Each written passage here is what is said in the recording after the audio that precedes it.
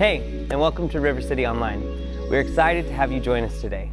As we get started, please take a moment to say hi in the chat and let us know that you are here.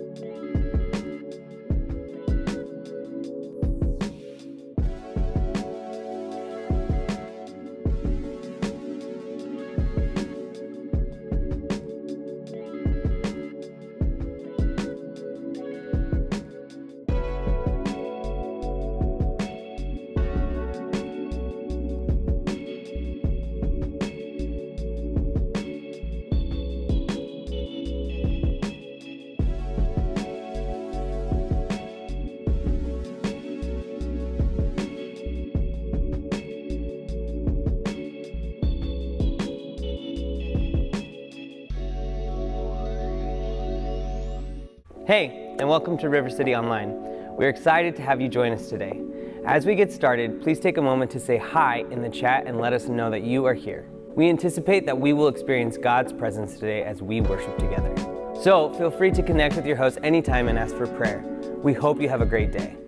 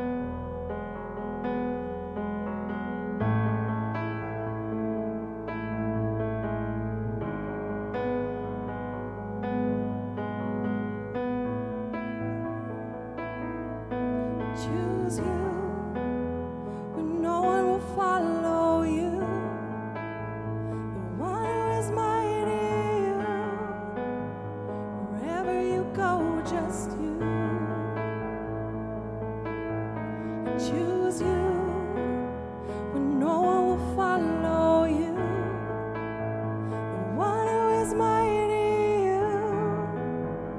Wherever you go, just you. Though the world seems to run away, allured by the dark of night, I will join the songs of heaven, pursuing the King of light. When the world around me crumbles, foundations fall apart, I will follow the humble Savior, pursue him with all my heart. I will not fear. I choose you, the light of my salvation. I will not fear. I choose you, the strength of my life.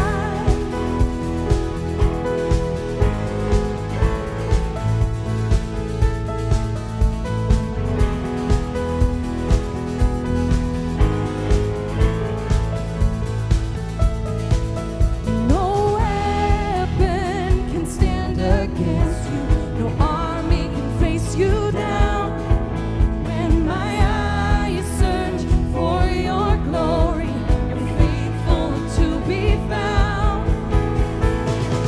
I will not fear.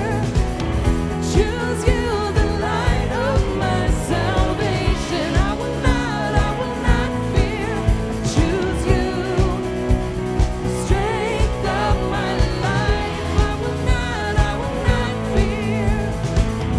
Choose you, the light of my salvation. I will not fear. Choose you, the strength of my life.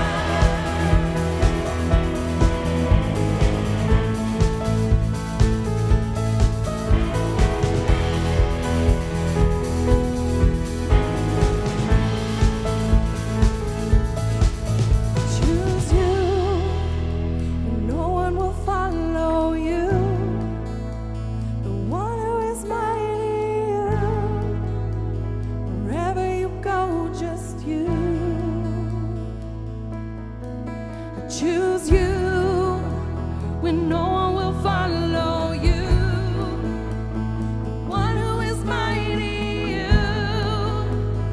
Wherever you go, just you. Choose you when no one will follow you. The one who is mighty you. Wherever you go, just you.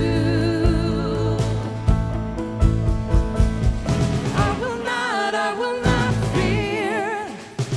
Choose you, the light of my salvation. I will not fear.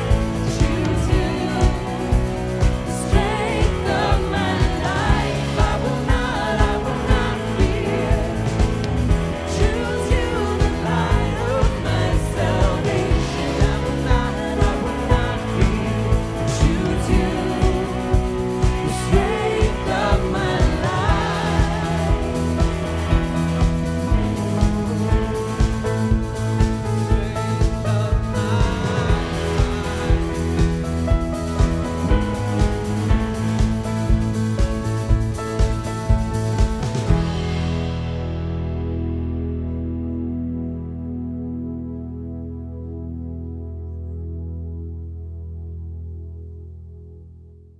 Hey, River City Church online community, it is such an honor to be with you today. My name is Nathan Breithaupt. I actually grew up in River City Church. For those of you who don't know me, spent my whole life at River City, and later on, my wife and I were sent from River City to pastor in Walla Walla, Washington. So I'm just super excited to share God's Word with you and to get to know each other here as we experience God's Word. All right, now that I've introduced myself, can I ask a very personal, probing question? How's your soul? You know, in the grocery store, you walk up to somebody, hey, how are you? And we know the rule of thumb is we just say fine, but I'm asking a deeper question than just, hey, how are you? I want to know, how's your soul? And by that I mean, how's your mind? How's your will? How's your heart? How's your emotions? John wrote in 3 John 2:2, he said this, "Beloved, I pray that all may go well with you and that you may be in good health as it goes well with your soul." So this is a very important question. How's your soul? And this scripture seems to imply that health, happiness, the quality of your life, these things are all connected to the condition of your soul. He says, as it goes well with your soul. So today we're going to have a checkup on our souls. You didn't know it would be a pop quiz today. A checkup on your soul. God actually commands us in His Word to keep track of our heart, to keep track of our soul. Proverbs 4:23 says, "Keep your heart with all vigilance, for from it flow the springs of life." Keep your heart with all vigilance. How important is it to know the condition of your soul, of your heart? So I want to ask you again today, how's your soul? How's your heart? Are you still dreaming with God? Do you still have passion?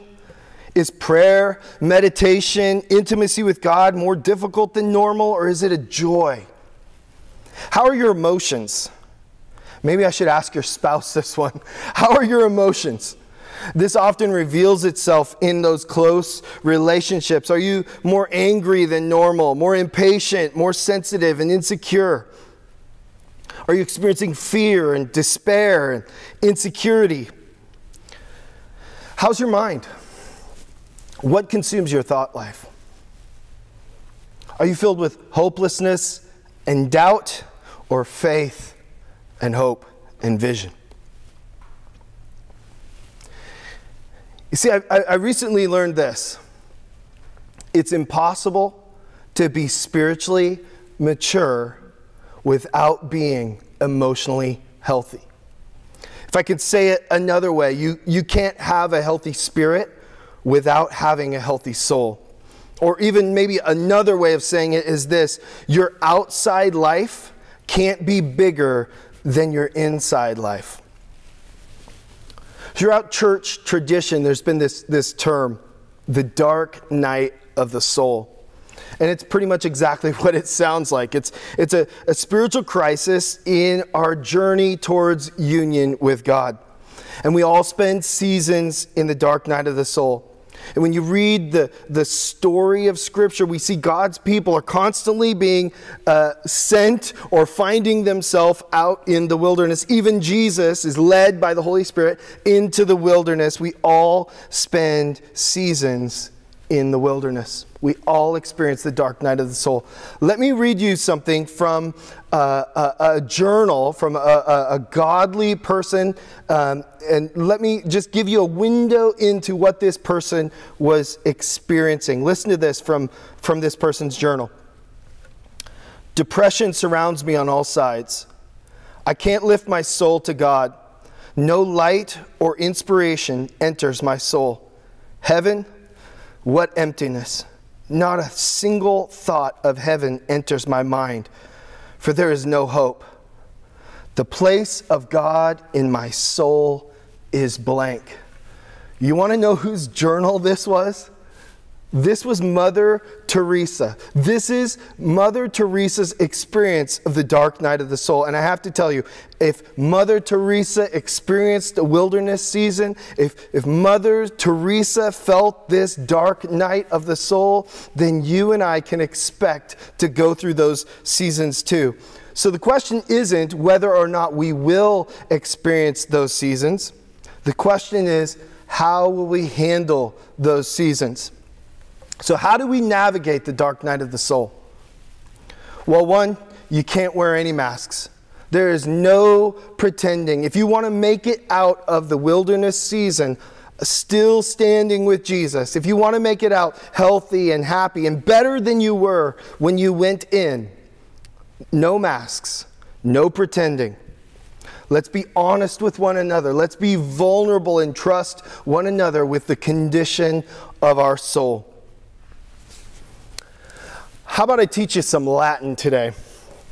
Cicero, Roman philosopher, he coined this phrase, esse quam videri. I can't roll my R, so esse quam videri. I don't know. Esse quam videri. And this is what it means. It means to be rather than to seem. To be rather than to seem. You see, in observing human relationships, he noticed something in his friendships. People were more willing to withhold their true condition and seem a certain way rather than just being who they were and where they were in life. See, most people would rather seem like they're okay than be who they really are. So today, I'm asking you, can we be rather than seem? As God's people, we should be rather than seem. Jesus tells a beautiful parable that I think illustrates this point so well in Matthew 25. It's Matthew 25, 1 through 13. Let's read this together. Then the kingdom of heaven will be like 10 virgins who took their lamps and went to meet the bridegroom. 5 of them were foolish and 5 were wise. For when the foolish took their lamps, they took no oil with them. But the wise took flasks of oil with their lamps. As the bridegroom was delayed, they all became drowsy and slept. But at midnight there was a cry, "Here's the bridegroom! Come out to meet him!" Then all those virgins rose and trimmed their lamps. And the foolish said to the wise, "Hey, give us some of your oil, for our lamps are going out." But the wise answered, saying, "Since there will not be enough for us and for you, go rather to the dealers and buy for yourselves." And while they were going to buy, the bridegroom came, and those who were ready went in with him to the marriage feast, and the door was shut. Afterward, the other virgins came also, saying, "Lord, Lord, open to us." But he answered, "Truly I say to you, I don't know you. Watch therefore, for you know neither the day nor the hour." All right, let me share some observations from this parable. First of all, they're all virgins. They all look the same on the outside. They're all virgins. When Jesus uses a virgin here, he's speaking to purity. So this isn't like the sheep and the goats or the wheat and the tares, where we have believers and unbelievers mixed together and we're trying to figure out which ones are believers and which ones are unbelievers. This isn't that parable. These are 10 virgins. They're all believers. They're all pure. They all have lamps. So these aren't baby Christians, because lamps represent good works or ministry. Remember, Jesus tells us not to hide our lamp under a bushel. So these are Jesus followers who know their Bible and they pray and they serve in the church. But the truth is, their outside life doesn't match what's going on the inside. Half of them have no oil. They have no passion. There's no fuel behind their religious activity. The inside doesn't match the outside. And I think here the strangest thing in the story is this point right here. They all trim their lamps. Half of them know they don't have oil. Half of them did not bring oil with them. When you pick up an empty lamp, don't you think you could feel like it's me in the middle of the night when I want to drink some milk straight out of the jug, right? I go into the kitchen, my eyes half closed, you pick up the carton and you go, oh, too light, it's empty, right? So they pick up their lamp. They know there's no oil in this lamp, but what do? They trim it anyway. Why? Because they'd rather seem like they're spiritual than be who they really are. Admit that they're empty, that they're dry, that they need more oil. Dead religious activity. Try to fit in. Try to appear healthy. Pray harder. Serve more. Read my Bible more. But there's no oil. And then they try to borrow some oil. And by the way, the lesson here, when they ask to borrow some oil and the other half say, no, get your own oil, Jesus isn't giving us permission in this story to just be selfish Christians. That's not the point he's making here. He's saying oil can't be borrowed. You have to go buy your own oil. You can't borrow oil. You have to go get it for yourself. You can't coast off of someone else's passion. You can't ride someone else's coattails. You've got to go buy oil for yourself. And the dark night of the soul is the place where we all get to find out whether or not there's oil in our lamps. Oil matters. We can see this at the end of the story. Oil matters. But yet, how much of our Christian activity is simply polishing the lamp? We worry so much about what's going on the outside. As a pastor, I want to show people all the amazing ministries we have in our church. I'm so proud of our children's ministry. I'm so proud of our outreach. I'm so proud of our worship. I'm so proud of our preaching. Look at my beautiful, polished lamp. But the question is there oil in that lamp? Because the only thing that makes this thing a useful lamp is oil. A lamp without oil, just put it on a shelf. It's just a decoration. It has no use. Oil matters. You can fill your schedule with busy work.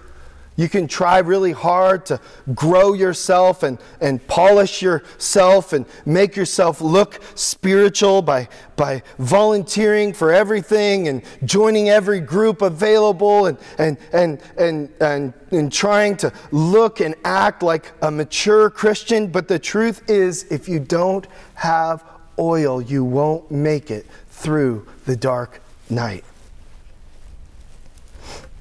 Oil is the cure for the dark night of the soul. So, this begs the question, where do we go to get oil? Where do we go to find this healing oil for the dark night of the soul? We go to Jesus. We go to Jesus. Did you know Gethsemane, the garden where Jesus is praying? Remember that famous prayer, not my will, but yours be done. Do you know what that name Gethsemane means?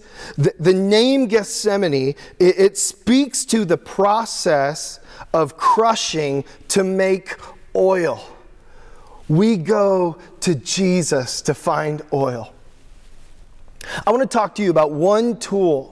If you listening today and you're saying, man, that's me. If I'm honest, my lamp has been empty for a while. I've been running on E for quite a while, but I need more oil. Let me give you just one tool, one way to refill your lamp. I want to talk about adoration. I want to talk about adoration. Specifically, this is a type of prayer. I'm talking about your prayer life.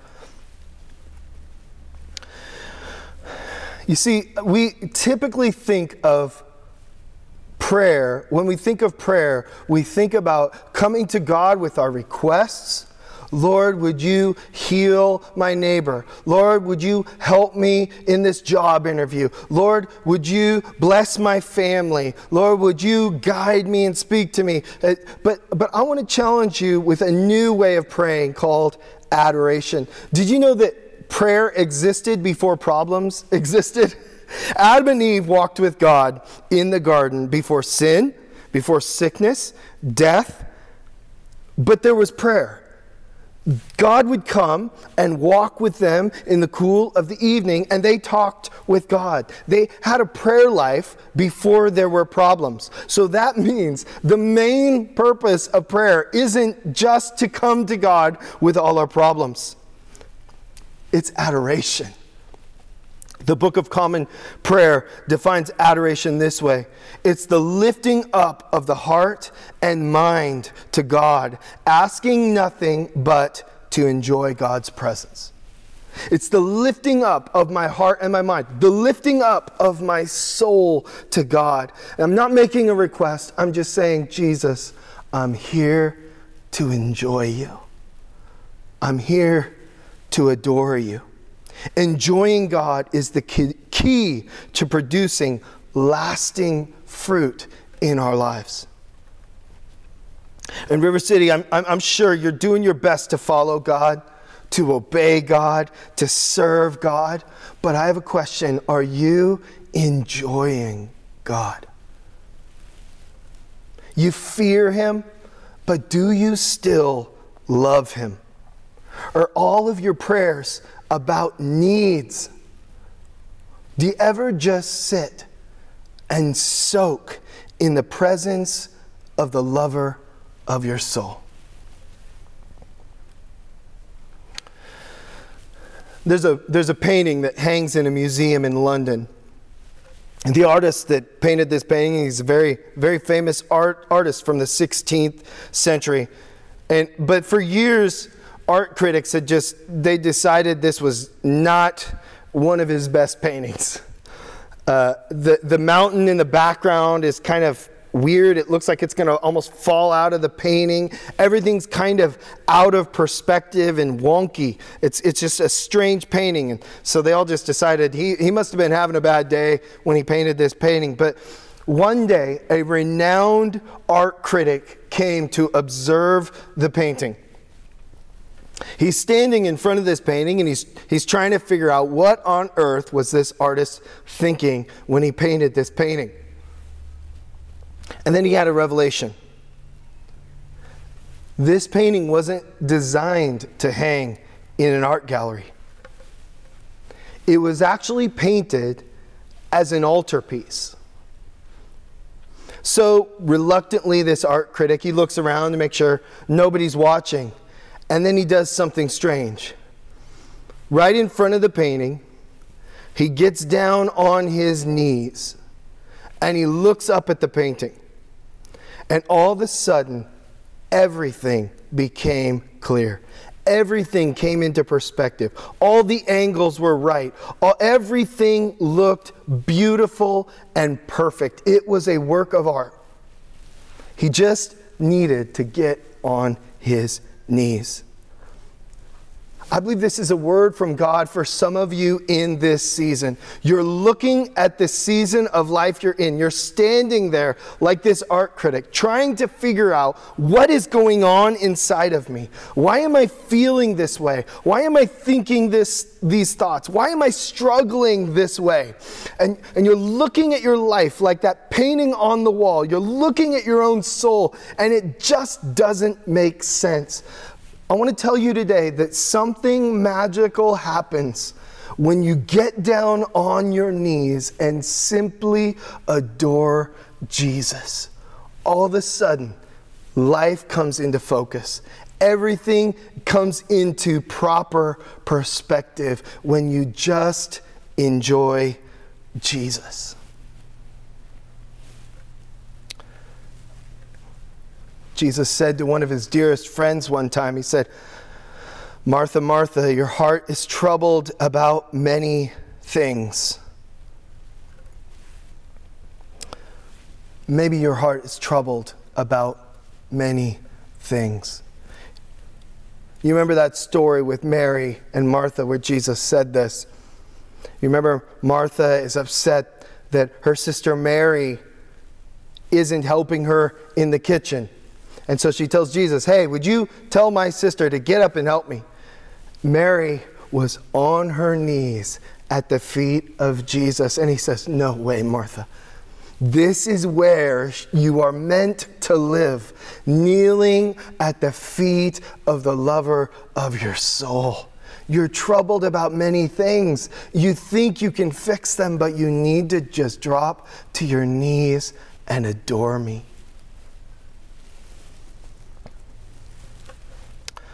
River City, I'm here to tell you that the oil your soul is craving is found at the feet of Jesus. So I'm going to close with a simple challenge. I want to challenge you this week to spend some time with Jesus. Hopefully you do that regularly. Hopefully daily you're connecting with Jesus. But maybe this will be different for you. I want you to connect with him in a way maybe you haven't before. I want you to come to Jesus, and I don't want you to ask him for anything. I don't want you to come with needs. I don't want you to come with prayer requests. I want you to come. Let's spend 20, 30 minutes this week just enjoying Jesus. Maybe put on one of your favorite worship songs and sit back in the lazy boy and just close your eyes and just keep your mouth shut and just soak in the presence of Jesus. See what happens to your soul when you can make adoration a regular part of your life. All right, let me pray for you. Lord Jesus, I don't know the condition of every soul listening today, but you do. And Lord, I pray for those who are hearing this message, who, if they would decide to be rather than seem, if they would be vulnerable, they would say, I've been trimming the wick on an empty lamp. I need oil.